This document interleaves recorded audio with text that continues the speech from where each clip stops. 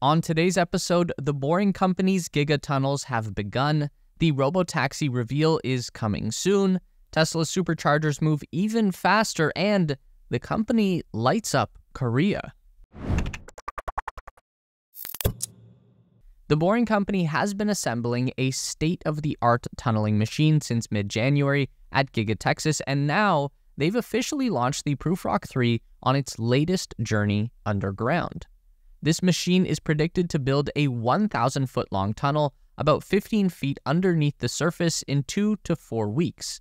It's going to run underneath a toll road known as the Pickle Parkway and connect Tesla's delivery lot to their general assembly area at Giga Texas. It's going to be the first real-world application for Prufrock 3, which we've already seen complete a small test tunnel at the Boring Company's Bastrop manufacturing site. The Boring Company has said on its website that Prufrock's medium-term goal is to exceed 1/10 of human walking speed, which is 7 miles per day.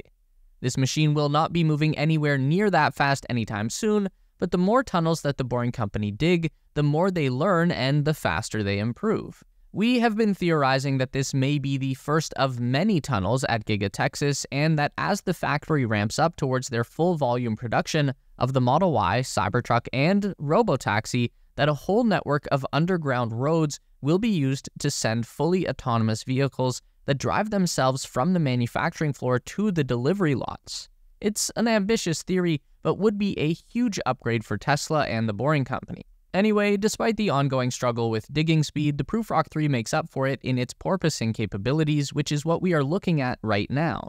In the context of tunnel digging, porpoising refers to the ability of a machine to be able to launch from the surface, burrow underground, and emerge at the end of the tunnel. This removes the need for deep launch pits, something that the Prufrock 1 and other machines like it needed to get the digging started, and makes the excavation process much more streamlined.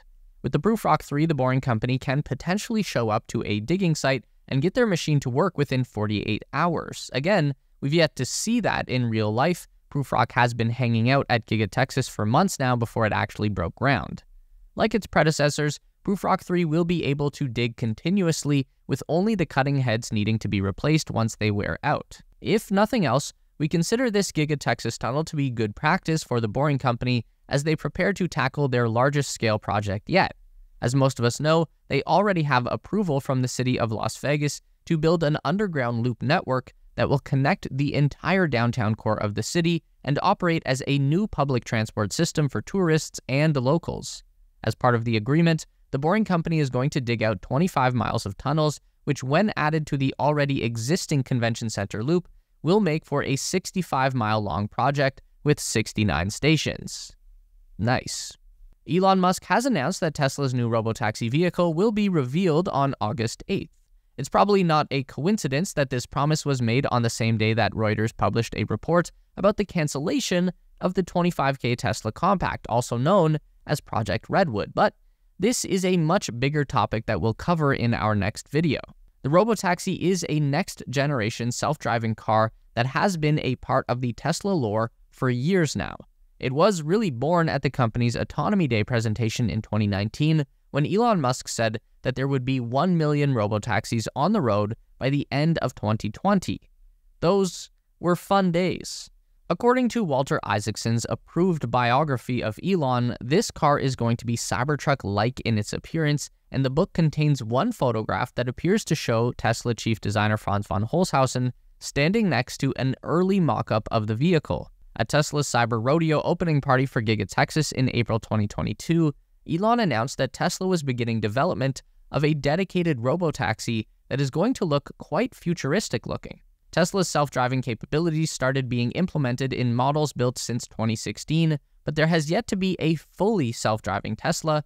The closest we have achieved is FSD Supervised, which is the latest evolution of FSD Beta. It is a single-stack, end-to-end neural network-based driving AI that uses billions of miles of real-world data to replicate the driving behavior of humans, the good driving behavior, of course. Elon has recently said that there have been 1 billion miles driven with FSD engaged, and even revealed that Tesla has spent $10 billion on the development of their autonomous AI system that includes all of the high-powered computers, data pipelines, and video storage. none of that investment can truly pay off until the robotaxi network is up and running.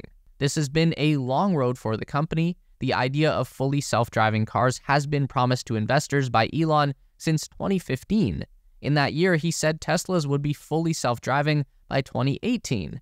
In 2016, Elon also promised that Tesla would send a self-driving car on a cross-country trip across the United States without human intervention. Despite the many setbacks and doubts on how little human intervention will be needed for the robotaxi, ARK Invest analyst Tasha Keeney said that while current self-driving on Tesla vehicles may be imperfect, she said she's confident that the technology will advance greatly within the next 5 years. A report by Reuters recently came out that Tesla had scrapped the development of the Tesla Model 2, a car designed to be an affordable option from the company, to focus on the robotaxi program. What we still don't know is the actual release date for the robotaxi. It could be sometime between the unveiling and the rollout, hopefully not as long as the gap between Cybertruck and production. Definitely not as long as the wait for the Tesla Semi or the next generation Roadster. Tesla has revealed that it can now deploy prefabricated superchargers in a game-changing 4 days. This is the time that it now takes between the delivery of the prefabricated V4 charging hardware to the worksite and getting the system operational. In order to accelerate its supercharger installations, Tesla started building prefabricated superchargers a few years ago at their much less known Gigafactory in Buffalo, New York. In 2022, the automaker showed that it could build a 12-stall supercharger station with that factory production line in just 8 days. Now it looks like Tesla was able to optimize its prefabricated supercharger units with Supercharger V4 to now deploy a new station in just 4 days. Tesla makes concrete slabs with holes and conduits for the cables and install the supercharger stalls and cabinets on them at the factory, drastically slashing the installation time at the site. The automaker is currently greatly accelerating its supercharger deployment in order to support the growing number of people using the charging network as it opens up to non-Tesla EVs. Tesla owners in South Korea put on the largest synchronized light show in not only the country's history, but the world. Over 1,000 Tesla owners gathered in Suwon, a city about 18 miles south of Seoul, to participate in the event. This makes it the largest synchronized light show ever and the biggest one put on by Tesla since the company introduced the light show feature in 2022. The previous record was held in Helsinki, Finland, where 687 Teslas lit up the sky back in November 2023.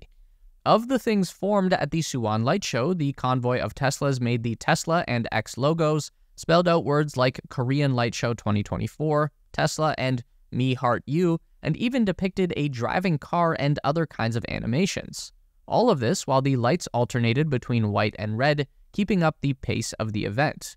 Oh, and the event was also attended by a special guest, a dancing Tesla bot. These light shows are possible with the advanced computers found inside Tesla cars that communicate between each other and a free downloadable software called X-Lights. Through the app, you can download a pre-made light show off of the internet, which comes not only with a synchronized light show, but it's also in sync with accompanying music. If you have the time and creativity to make one yourself, though, it also allows you to customize your very own show. With that said, Tesla does recommend you use music that you own the rights to for such an event. The show in South Korea was already pretty impressive, but there's currently an even bigger one being planned by Tesla itself. The X Takeover, formerly known as the Tesla Takeover, is an event taking place in July at the Madonna Inn Fields in San Luis Obispo, California. There, the expected 2,000 to 3,000 attendees will put in their part to contribute to a light show, which is a massive step up from the 170 cars that put on at last year's Tesla Takeover. But get this, the light show can still get even bigger. The event is still selling tickets right now, with them costing between $40 on the lower end all the way up to $250. But the event is limited, so if you want to participate in breaking this record, you'll need to get registered as soon as possible.